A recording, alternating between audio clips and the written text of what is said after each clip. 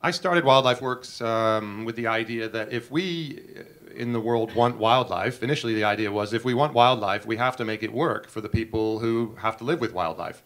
Those of us that live in the United States really don't have that issue very much anymore. The wildlife that was inconvenient for us to live with, we dispatched long ago to make our lives convenient. But in many parts of the world, for many different historical reasons, there's still quite a bit of inconvenient wildlife around. And that wildlife had retreated to those parts of the planet that were previously uninhabitable. So generally wilderness was areas in which there weren't people, or if there were people, they were people who had also sought escape essentially from the masses for reasons of persecution or preference. And so you had these areas that were wild around the world, that were wild and were habitat, therefore, for wild things. And they were wild because of the absence of us, to a large degree. And forests were one of the main places that were wild because of the absence of us. Forests aren't particularly great habitat for our species. We can't eat trees. The interesting thing about trees is that we can't live without them, because they perform a daily miracle of transforming a toxic gas, carbon dioxide, into the oxygen that we need to survive and that all life needs to survive. So we can't live without trees, but generally it's hard for us to live with trees. Forests prevent sunlight from reaching the ground. And sunlight reaching the ground is essential for us to grow many of the things that we eat to sustain us. So generally speaking, even when you find people in forests, they've cleared patches of the forest in order that they can actually farm the things they need to survive. So we have this funny relationship to forests where that we can't live without them, but we can't really live in them. And so our historical reaction is whenever they're in the way to human development, we clear them and we use the land for what we consider to be more productive uses. Unfortunately, Mother Nature had a design in creating forests in the first place, and the fact that we've cleared so many of them already is now having repercussions to our own sustainability as a species on the planet. And I think that we're starting to finally come around to recognizing that that fundamental miracle that trees provide, which is to clean the atmosphere and reduce the temperature on Earth, is something that we all need, not just the wild species. And why this has become a particularly prevalent issue in our times is a sort of convergence of a number of quite positive developments for the human species that have resulted in our increasing ability to survive in different environments. And the unintended consequence of that is that there be dragons patches of maps have gone, essentially. There's no such thing as uninhabitable anymore on this planet, because with our creative minds and our use of technology and, to a degree, better medical care, better education, we've figured out ways to live in places that were previously uninhabitable. And one of those places, and how to make use of those places that we thought were previously uninhabitable by mechanization of deforestation that can now remove very large areas of forest very quickly in a way that goes unnoticed in many ways. I don't think you read the statistics, and they're just big numbers. And when you see a shocking picture of a formerly beautiful forest that is now non-forest, it has an impact. But it's impossible to show the scale that it's really happening at in these large forested areas of the world. And so this change in our interaction with those wild areas is creating new problems for wild species, because those wild species went there to escape us, and now they've found we've showed up again as bad neighbors. And so for us as a company, the original intent was, gee, you know what, there's no point wringing our hands. It's just a fact of our evolution as a species, that we've moved into this new realm where there's so many of us and we're so good at what we do to survive on this planet that we're having a devastating impact on the natural ecosystems. And the people who are suffering most, funnily enough, in many cases, are the people who also fled into the forests to live away from the way that we live our life and the way that we have developed the planet. And so our focus as a company was, you know what, our responsibility first and foremost is to those people that live in and around forests, to make sure that the forests work for them and to make sure that they're not clearing forest in order to achieve the basic human needs that we all take for granted. Wherever you are in the world, whether it's Latin America, an indigenous group in the Amazon, or Southeast Asia, or the Congo Basin, you know, people want the same things. They want food, they want shelter, they want education for their children, so their children have a better chance of a different life than they've had. They want health care so that they can be healthy in their environment. And generally speaking, they want work. They want to feel like they're productive members of their community or their society. So those are the basics that we find. And as a company, we made it our job to try and find out how to provide those things to communities that were struggling to find those resources without destroying their natural environment. So we made it our job to try and bring solutions to shelter and food and healthcare and education that were sustainable, that were inherently not going to involve destroying the environment. And people ask, you know, well, how did you do that? What ideas did you walk into the community with? And how did you convince a community that they should change their behavior towards a sustainable path? You'll hear a little bit later from a very honored guest of ours today from the community. You heard a little bit from her in the film. She's much better in real life, Mama Mercy. And she'll tell you a little bit about how the community is engaging with our activities there. But the important element for us was really not to try and come in with all the answers.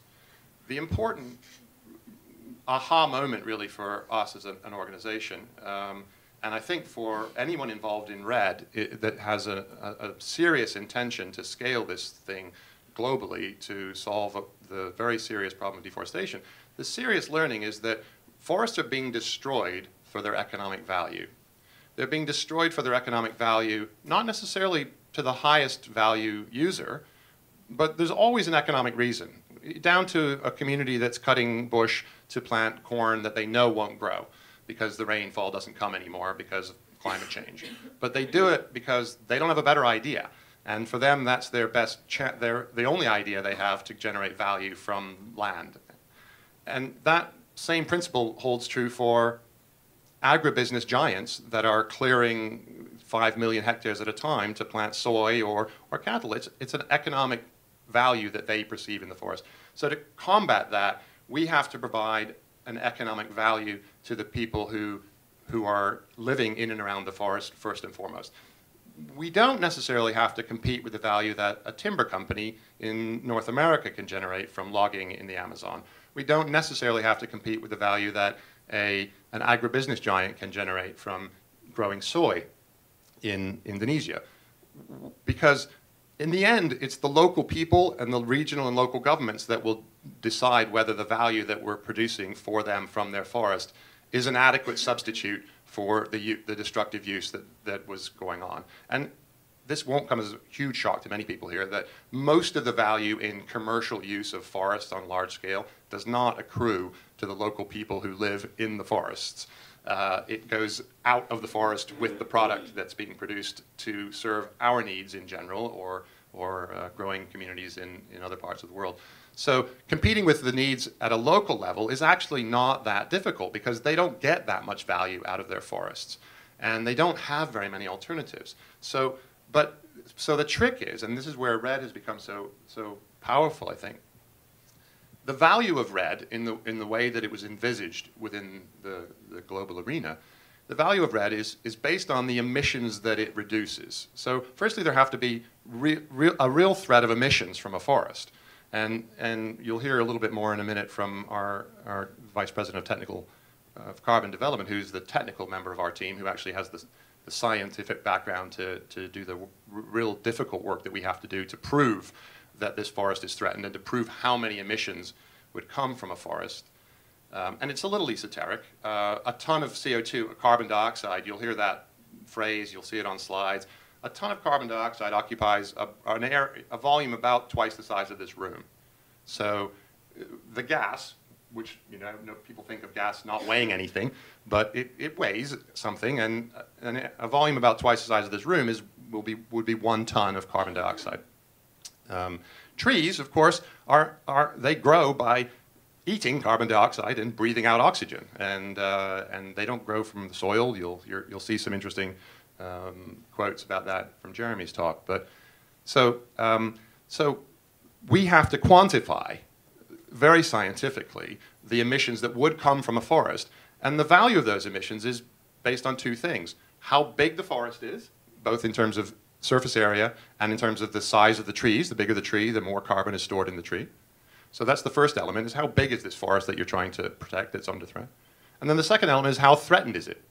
So the more threatened the forest, the higher the likelihood that it's going to result in releasing its carbon to the atmosphere in the near future. So those 2 elements, how big the forest is, how threatened it is, are what creates value in protecting a forest. So we as a company go to the biggest, most threatened forests we can find, because that creates value that we can then pass on to the communities that live in and around those forests.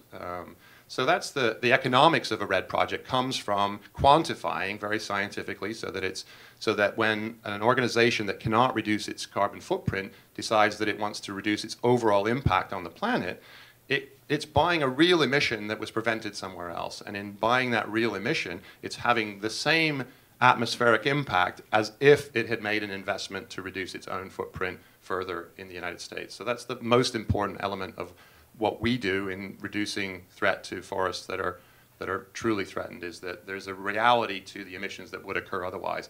And we have to demonstrate that to the satisfaction of international auditors everywhere we go. And you'll hear a little bit more about how we do that.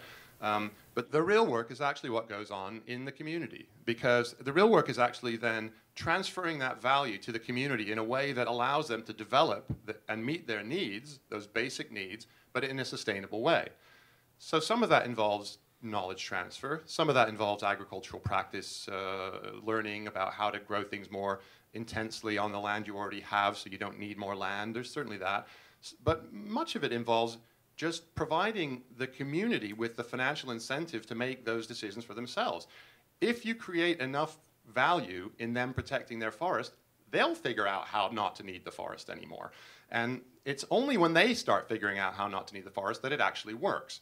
Because there's not enough of us, nor enough money to stop them from using the forest if they want to use it. And so the trick is to just provide them with enough incentive. Sure, you know, build schools. They don't have the wherewithal to build schools. You build schools. They need health supplies. You bring health supplies. Whatever they ask for as a community, whatever they want, it's our job to try and figure out how to use the carbon financing to provide, so that they can make that decision as a community broadly, not as individuals, but as a community broadly, that protecting the forest is more valuable to them than destroying it. And so the work that we do in the communities, side by side, you know, our teams that go into these projects, they're committing themselves long term. Our projects are at a minimum 30 years long.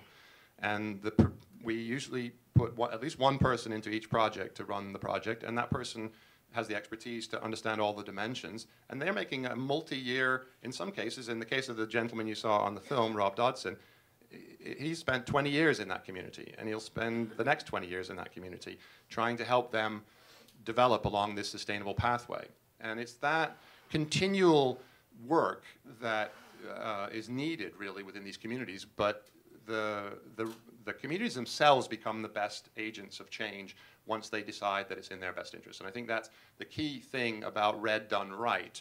If REDD's done right, it's creating the right incentives for the communities to make their own determination, whether that's an indigenous community in the Amazon, and we do work with indigenous communities, and so it's clear to me that indigenous communities are making their own decision. They've made their own decisions for 40,000 years. They're making their own decision about whether they want to participate in REDD or not. And some do, and some don't. And REDD is not a one-size-fits-all solution for all of the environmental problems of the world. But it's a very good solution. It's a good solution that has, in my 17 years of trying to find market-driven solutions for landscape conservation, it's the best solution I've seen in all that time. And, but it's not demonstrated that it's going to be a solution that can scale to the size of the problem. We've seen slides about the size of the problem. You saw the millions of hectares every year. Roughly 7 billion tons of emissions come from deforestation every year. 7 billion tons of emissions. So that's a lot of emissions that have to be reduced. And people, you know, one of the things that frustrates us a little bit is that in the policy arena, they think they have to create the solution to that problem all at once with a stroke of a pen of legislation, that they've solved the 7 billion ton problem.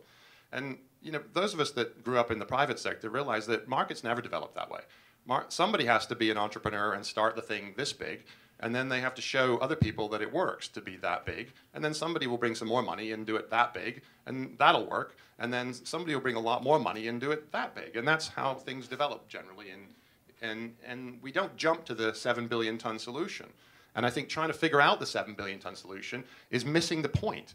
It's missing the point that the solution actually will happen village by village, community by community, forest by forest throughout the world, as more money is put into solving this problem and more communities get to move down a sustainable pathway. But it does need more money. So the goal of this program, if you like, and of our having initiated Code REDD as an industry association to promote REDD more, shall we say, less self-servingly than our own promotional activities for our own organization, are because we really feel that we're at a tipping point as a species in our interaction with forest. There is now, we believe, a solution, and it has all of these complexities that you've seen and we've discussed, but actually the interaction of the marketplace to that solution is quite simple. You have a carbon footprint, we all have a carbon footprint. You have a choice about whether you reduce that carbon footprint through your own actions or through offsetting. You can all decide to write a check individually, collectively, as companies, organizations, and governments to solve this problem. The complexity is how you take that money and actually make it result in a reduction in emissions and a protection of forests. But that's where the many very skilled people involved in this program around the world come in. So we need more scale, and we need the corporate marketplace, we believe, to step up to leadership, because they understand that it's not necessary to solve the problem at 7 billion ton level without showing that it works in a smaller scale. And we believe that, clearly if you're in California, the requirements of California's climate initiatives and California's legislation have to first and foremost serve California's citizens, of course. Legislators are elected by the citizens of their own governments. Animals don't vote is a thing I say oftentimes when people say, well, why is this happening to elephants? And I'm like, because they don't vote.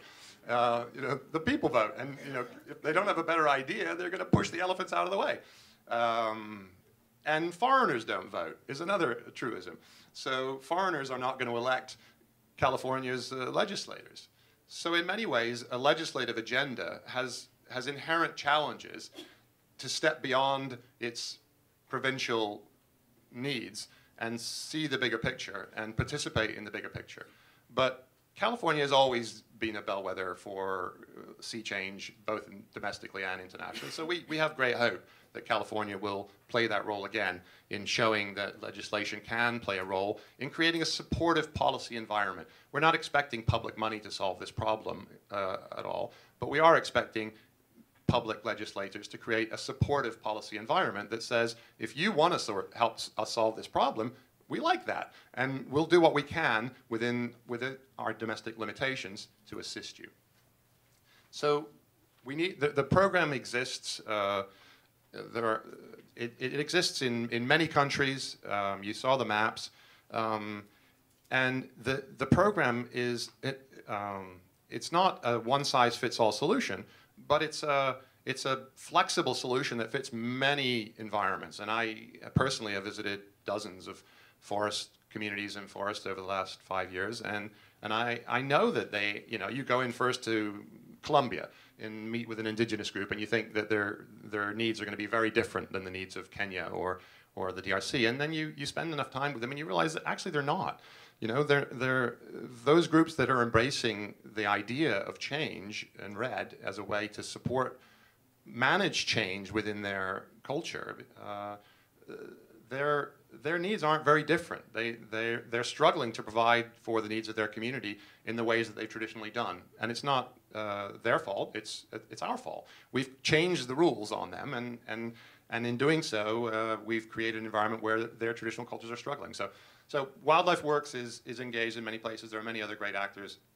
You're going to hear from some people today who are those pioneers in getting outside their parochial interest and in providing finance for these kinds of programs around the world, including some of the people that have been directly involved with our organization over the last few years that we're very grateful to. And the message I would say is that we are really just at the beginning, but that we're at a moment where we can choose to go down a better path. And for the first time, at least in my experience of 17 years, we have the attention of those people in the countries that have these big forests in order to get their support in going down those paths. I was with the Minister of Environment for the Democratic Republic of the Congo. That's formerly the Belgian Congo, or Zaire. It has the second largest rainforest on Earth. And it's a country that is 186th on the Human Development Index out of 186. So it's dead last in the Human Development Index. And they're dead last because they have not ever really benefited from destructive use of their forest to fuel their economic development. And they haven't done it in early years because they were a colony. And so the destructive use of their forests in early years fueled the growth of a European country. And in recent years, they've had political turmoil. So, you know, in a country where there's civil war, trust me, I know this, you don't want to go into the forest with a chainsaw, just in case somebody's in there with a AK-47.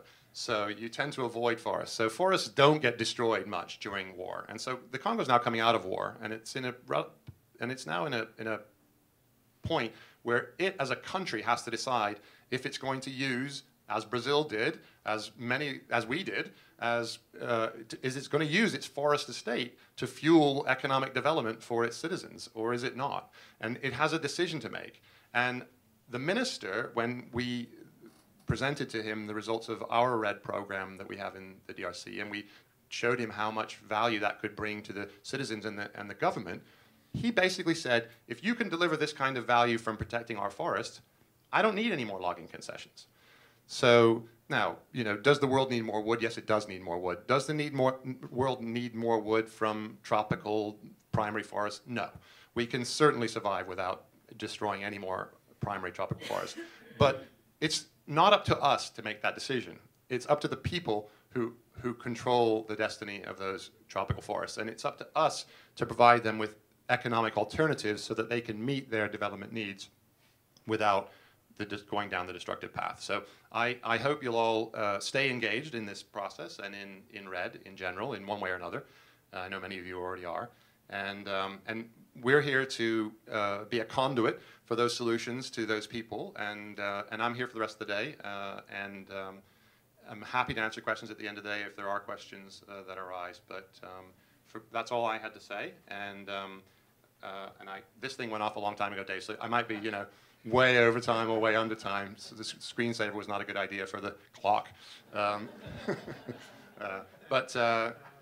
I do want to say that on a very personal level, I think it's inspiring to me to see so many brilliant people from so many different walks of life coming around the same concept. That's one of the elegant aspects of REDD. Yes, it's complex and has many dimensions, but that means that you can bring lots of great people with lots of different perspectives into the solution. And I think that for me, it's inspiring to see so many of them in this room, and I hope that we can continue our relationship into the future. So thanks very much. And